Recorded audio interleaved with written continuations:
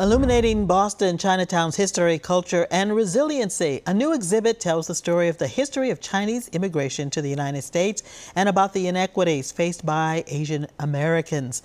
Artist Yu Win Wu joins me now to talk about her public art that is now on display on the Greenway right at the entrance to Boston's Chinatown. How are you today?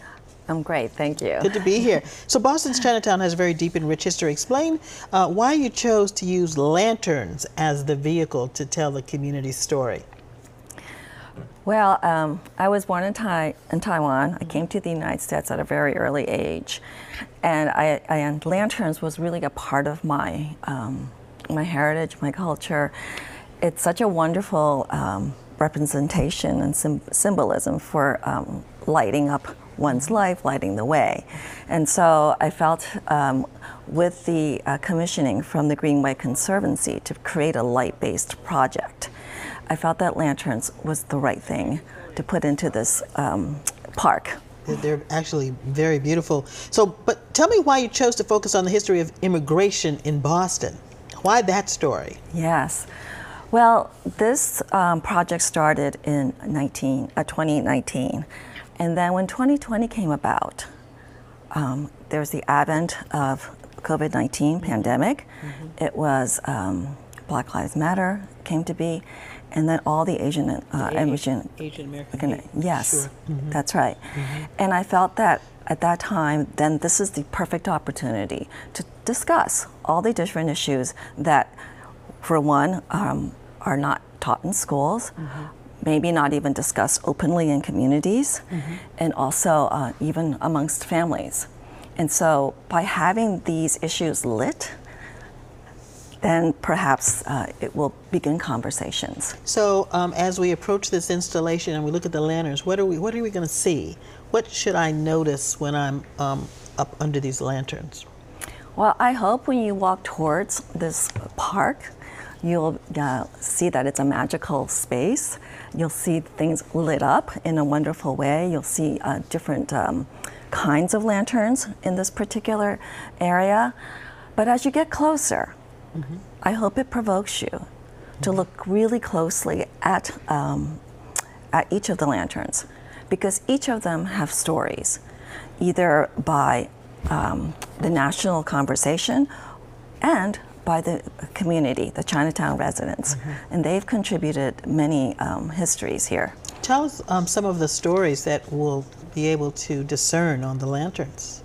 Okay, well, they range from the beginning of when a Chinese immigration started.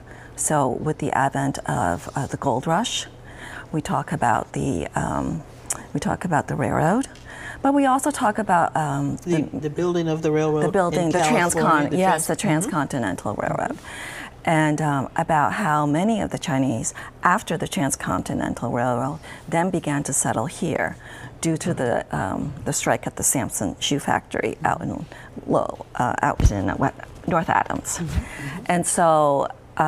This begins the conversation about the Chinese coming here to start building an enclave called Chinatown. With that, so many of the lanterns will talk about, the culture of the arts, calligraphy, about the dedication to education, entrepreneurship, and then the civil rights. And the Asian Americans have been really active for quite a long time. One of the lanterns also shows in the 1890s, in 1882, it talks about the Chinese Exclusion Act. For those that don't know what the Chinese Exclusion Act is, tell us very quickly what it's all about. Well, it was one of the first acts that excluded a specific group population, particularly just the Chinese. Because the government thought too many Chinese people were coming to the country. That's right. And those that were already living in San Francisco at the time really felt quite threatened. And so this was this push to exclude a particular entry of an immigrant population. That was repealed in 1943, and then eventually also in 1965, the Immigration and Nationality Act was signed, which allowed many more immigrants to come into the country. This work that we see here and this exhibit, an update from the series you did in 2020. Yes. Tell us some of the differences between what we saw then and what we see now. Okay. Well, in this year, 2022, you know, I'm very grateful for the reinstallation by the Greenway Conservancy of this updated iteration.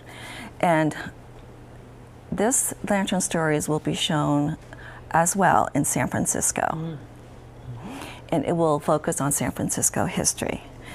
But what's interesting and an opportunity and a platform here is to have this bi-coastal dialogue, and in which both San Francisco artists have been invited, Boston artists have been invited, they've been putting on the same lantern. Tell us the reaction that you've received from Boston Chinatown and also from San Francisco. What's been the reaction from the community? Well, I haven't, the San Francisco lanterns go up next week. However, the community has been very excited by all of this. And to say that this is a bi-coastal, that it's a national conversation about the incidents that's been going on currently with the AAPI hate situation and all the different anti-Asian sentiments. I mean, you know, from March 2020 to March 2022, 11,400 cases have been reported. And you know how many more have not been reported. So I think these are discussions that really need to continue to be discussed, to come forward, create civic dialogue in both cities, and to continue this dialogue about what it means to be Asian in America today. Such an important story, shared in a beautiful way. Thank you. Thank you, thank you. Yu-Wen Wu, I can't wait to see it. Thank you. All right. The new iteration of Lantern Stories is on the Greenway. It's on display now through November 18th. Stitching together history, the stories told through a centuries-old tradition, how the craft is continuing today.